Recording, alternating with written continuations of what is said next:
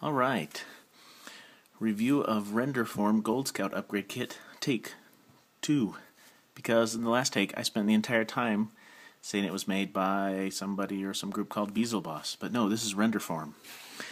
Renderform Gold Scout Upgrade Kit includes a Goldbug styled head and 4 weapons. I got mine from CapturedPrey.com.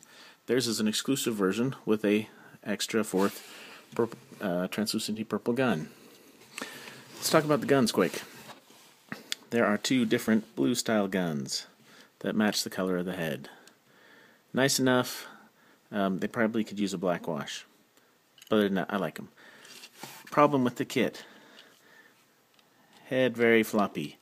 I probably need to tighten my ball joint. I don't know if that's because of the way my particular one was or what, but it needs a little more stiffiness if you want him to not always have his chin resting on his neck plate.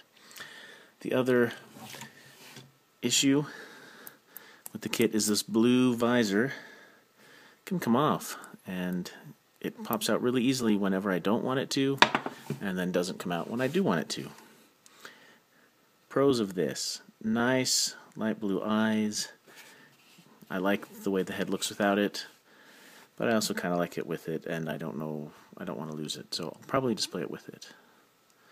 Or maybe I shouldn't. I could put it back in the bag and put it in storage. But anyway, it gives it a nice cool thing. The only reason I got this set was because it came with an extra gun, and because I found Henkei Bumblebee on Mandarake for really cheap, like 15 bucks.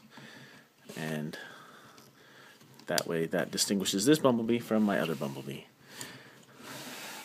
Also comes with 2 guns of the exact same mold, this one and that one, and I like that.